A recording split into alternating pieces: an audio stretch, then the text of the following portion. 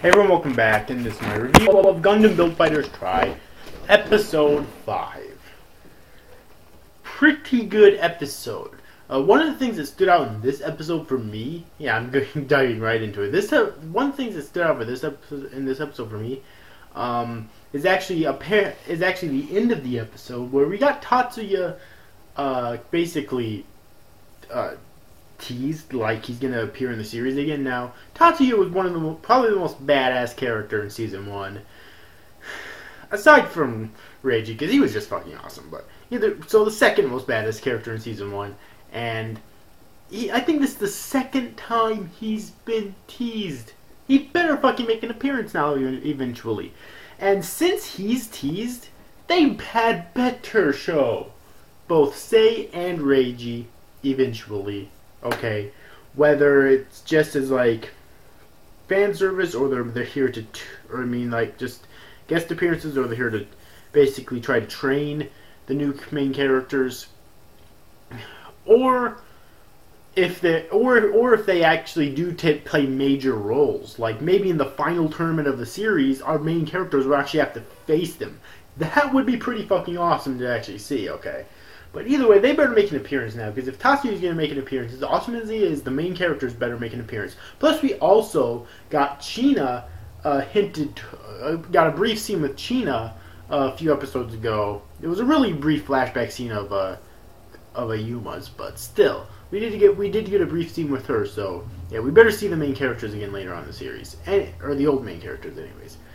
Anyways, though, aside from that, also, one thing that I kind of felt was kind of funny is that when Hoshino said that when she was a kid, there was this female Gunpla battler that she actually looked up to.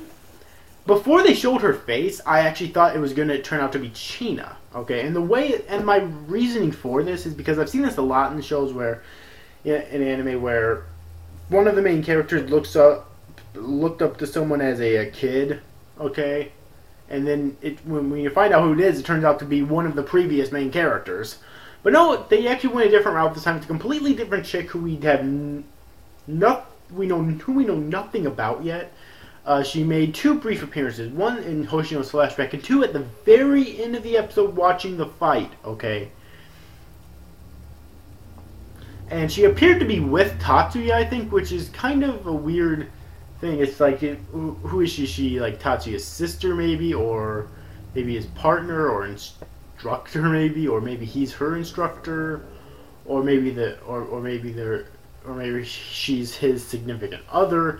Okay, but either way, I actually thought that was really cool. And also, in this episode we got to see this like water school do their Gunpla battle during the match in this episode. And what I mean by that is like that school we saw like last episode or the episode before or something like that, in which all they use is underwater Gunpla. That's literally all they use, and they aced their fucking match in this match because it was an underwater stage. But Yuma brought up a really good point. What if it was a space stage? What if it was like a desert stage? Okay, or a stage somewhere in the mountains, or in a forest or jungle, or a grassy field. Like, I'm pretty sure they'd get their asses kicked if all they use is underwater Gunpla, and yet they were forced to fight in a stage like that. Okay, which is clear that don't have something that a Sekai is trying to get something that they don't have, which is variety in how he's able to battle. Okay. Because it's obvious that's what he's trying to do, and they obviously don't have that. So I really think that in terms of this battle, they just got lucky and got the right field chosen for them, okay? If it was the wrong field, I'm pretty sure they would have been fucked. Alright. Other than that, we also got a little bit more romance in this development in this episode, or at least hinting towards romance development. The series isn't the strongest. Romance isn't the series' strongest suit, never really has been. The first season just kind of teased it in terms of with China and Sei. I'm not sure if they actually went towards that later on in their lives. I mean, it has been 7 years, remember. But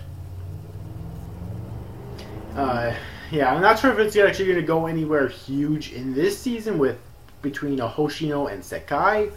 Okay, but it is kind of interesting, and I kind of do hope that it does. I mean, even Sekai's sister, who originally wasn't all for them being together and whatnot, seems like with her facial expressions and her blushing and whatnot, she seems like she's kind of warming up to the idea. You know, because she's getting to know Hoshino's, or she's secretly getting to know Hoshino a lot better, and I think she's kind of okay with Hoshino at this point, even kind of beginning to like her a bit, because she can tell how much Sekai is having a blast with Hoshino. Okay, how much the two of them love hanging out with each other and playing Gunpla battle with each other and whatnot. Okay. Also, I have a theory on Hoshino. What if Hoshino actually used to be a Gunpla battler? Like, it'd be kind of interesting if they went that route, but for some reason, maybe she has a dark past where she quit Gunpla battle or something. I don't know. It's just some random thing I thought of before recording this review that I thought I'd mention. It's like, you know, it's a possibility, I guess. I mean, it'd be kind of interesting if they did go that route. Maybe she's just pretending to not know anything about Gunpla battle, you know? But, yeah. And one more thing that I want to mention in this review before I end it is that Minato guy. Basically, he was the guy who basically showed Sekai up in the last episode in front of all those kids. Yeah, him. Apparently, he was an old rival of Yuma Kosaka, which is very interesting, and it makes me wonder if we're going to get to see them battle in the future. And also, I assume that he's probably going to end up being a rival to Sekai, too. Just simply because of the way they interacted in the last episode, I just have that feeling. Okay, also, another thing that makes me think that Sayori and Reiji are going to reappear in the series again is because Minato notices that the burning strike, whatever that Sekai's using, is apparently one that Sayori himself used at some point in the past. Now, I don't remember that at all from the original series, so it must have been like sometime within the 7-year time skip, I'm guessing, because I don't remember it at all. But apparently he did use it, and so if Sekai's using his fucking Gundam, that again makes me really hope that they better put they better have Sei and Reiji in this series again later on. Okay, all right. Like, there's so many flags here that's telling me that it will happen, so it better fucking happen. Okay. Anyways, overall, I thought this episode of Gundam Build Fighters Try was really good. Like always, I especially loved the action. The action was intense. The animation was fucking amazing during the action scenes. And they also had lots of foreshadowing in this episode of things to come, like that one chick that Hoshino looked up to, Tatsuya Yuki, possibly Sayori and Reiji turning up again in the future. Possible rivalries brewing, possible romances brewing, or, well, one romance anyways. Actually, a possible love triangle brewing. If you watch the episode, then you know exactly what I mean by that. So, overall, I thought it was a very good episode. I really enjoyed it. If you have yet to see this week's episode of Gundam Build Fighters Try, then I definitely recommend that you do. I can't wait till next week's episode. I thought this episode was really good, very enjoyable. So anyways, overall hope you enjoyed this review, guys. See you guys. Thank you for watching. Bye-bye.